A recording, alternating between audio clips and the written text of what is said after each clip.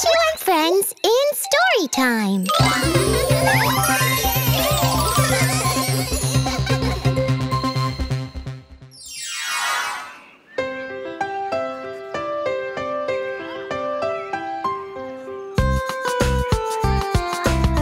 Come on! It's almost time for Miss Dorothy's class. We can't miss her new story today. It's gonna be so wonderful. Yeah! I want to sit right in the front.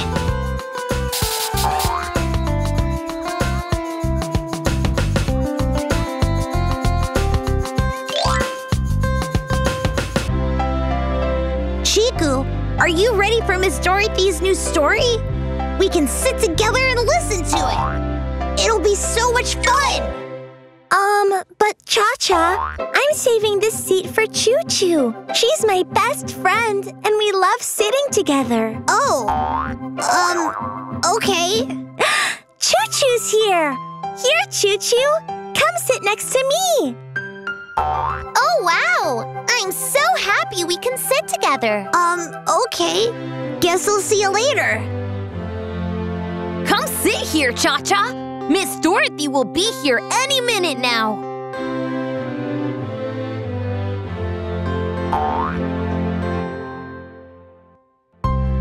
Good morning, class. Good morning, Miss Dorothy. Are you ready for today's new story? Ready! Okay, so here we go. The Giant's Garden. Once upon a time, there was a giant who had a little son whom he loved dearly. They lived in a house with a very beautiful garden with trees and flowers and a lovely swing. Children would pass by the garden and ask the giant if they could come in and admire the flowers and play on the swing. But the giant would chase them away, saying the garden was only for his son to enjoy. As time passed, the giant's son started looking sadder and sadder every day. This worried the giant. "How can I make you happy, my son?" he asked. "Oh, Papa," said the giant's son, "it's no fun keeping this beautiful garden only to ourselves. It would really make me happy to see the other kids enjoying it too." And that's when the giant realized how selfish he'd been by saving the garden only for his son. He was depriving other kids of so much joy. And so, the giant went and threw the garden gates open and invited the other kids in. And from that day, the giant's garden became the happiest place for miles around. Wow! What an amazing story, Miss Dorothy. I'm glad the giant realized his mistake. Thank you, Miss Dorothy, for telling us a lovely story.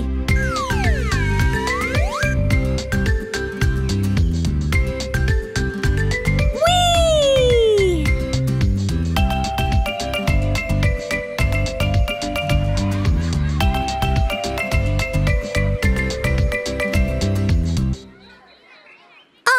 Wait, Cha-Cha. I'm saving that swing for ChuChu. She's my best friend, and we're going to swing together. But ChuChu's not here yet. I can play on it till she comes. He's right, Chiku. It's empty right now. He can play on it. But I just told you. ChuChu will be here any minute now, and we'd made plans to swing together.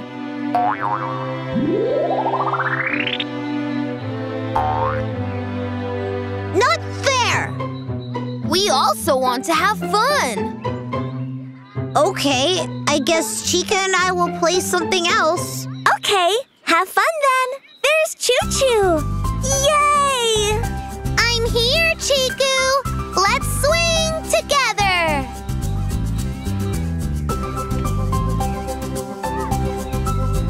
Whee!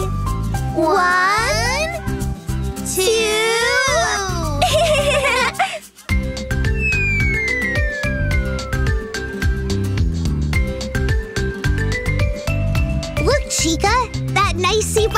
window.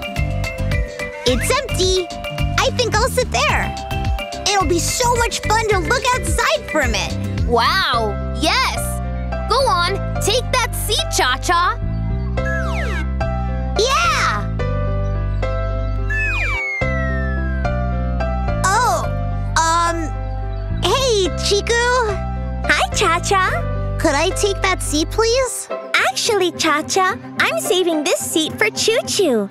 She's just over there talking to Cusley. I told you, we're best friends and we love to ride home together. But that's not fair, Chiku. What's not fair, Cha-Cha? You saving a seat everywhere. Since the morning. You saved that seat in class. You saved that empty swing. And now you're going to save this window seat too? That's it, Chiku. You can't have everything. I'm going to sit right by that window. Hey! No, ChuChu and I are going to sit by this window seat. Mine, give it to me. No, mine. Give it to me. This seat's taken. No, I'm taking it. You can't, Cha-Cha. It's reserved. It's taken. It's not taken. You just don't want anyone else to take it. You're just like that giant in the story, not wanting anyone else to enjoy the good things around. Oh, no! Is that how I've been behaving? Yes, Chiku. He's right. You've been behaving like the giant in the story. And it's making Cha-Cha feel bad. Oh, no! I didn't mean to make anyone feel bad. I guess I was so busy saving the best spots for ChuChu that I didn't realize how unfair I was being. It's just that ChuChu and I have so much fun together. And I thought I could show her how special she is to me by saving good spots for her everywhere. I just wanted her to feel special. Aw, Chiku, but I always feel special with you. I know you wanted to show me how special I am to you, but I'd feel special sitting anywhere with you. And look at what I did! To make you feel good, I made my other friend feel bad. Hey, it's okay, Chiku. Oh, Cha-Cha, I'm so sorry I've been mean and that I made you feel bad today. I want you to know that you are very special to me, too. And I promise I'll never be mean to you again. Friends? Friends!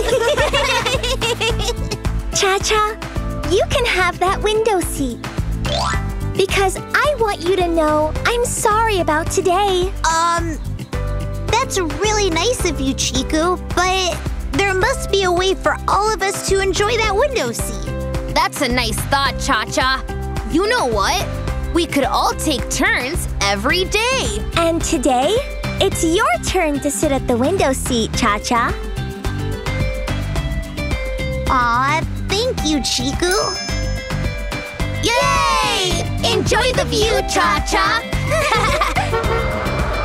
And we'll all get our turn to enjoy the view.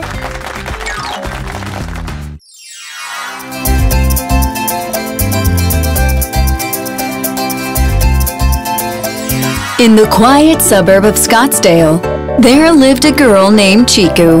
One lovely Sunday morning, Chiku's mom was talking to Chiku's dad.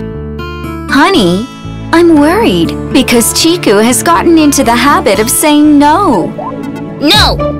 No! No! No! No! First it started with food, and now it has crossed over into every single thing. Next month, she'll turn 6. But her habit of saying no hasn't changed one bit. This is starting to worry me.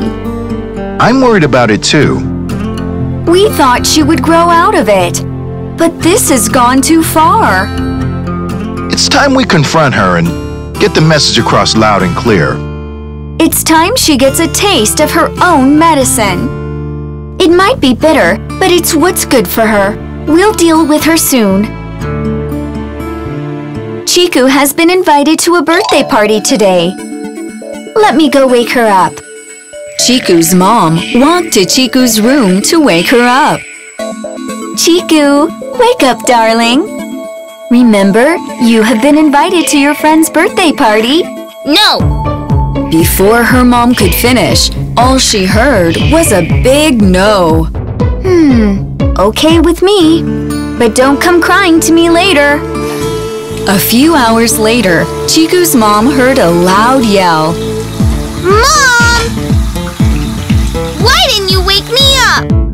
I should be at my friend's birthday party by now.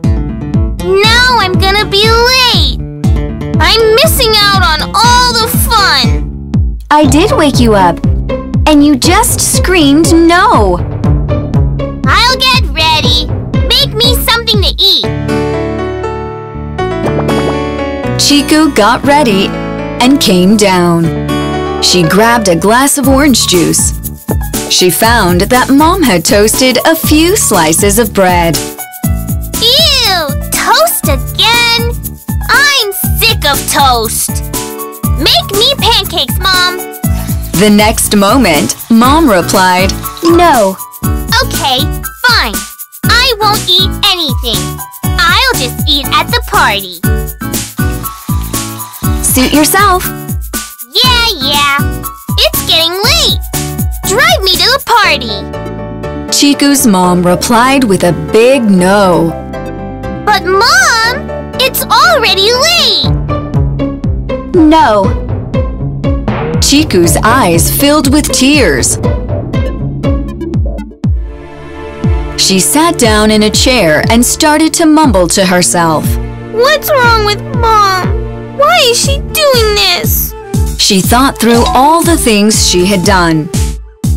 Chiku realized that she had done the same thing to her mom, always saying no to every single thing. Chiku walked up to her mom, hugged her, and said to her, Mommy, I realized that I have been a brat. All along, I have said nothing but no for everything. I realize it now, and I feel ashamed. I won't blindly say no to everything anymore. And if I do say no, I'll be sure to talk it out with you. Chiku's mom hugged her and said, Aw, I'm glad you have realized that saying no to everything is bad. Yes, we can always agree to disagree, but we have to at least talk about it. I hope I won't hear a blunt no for everything in the days ahead. No, Mom. Now, you just said a no. Mommy, that no meant yes. I got you. From that day on, Chiku stopped saying no to everything, and instead started a habit of talking it out whenever she had to say no.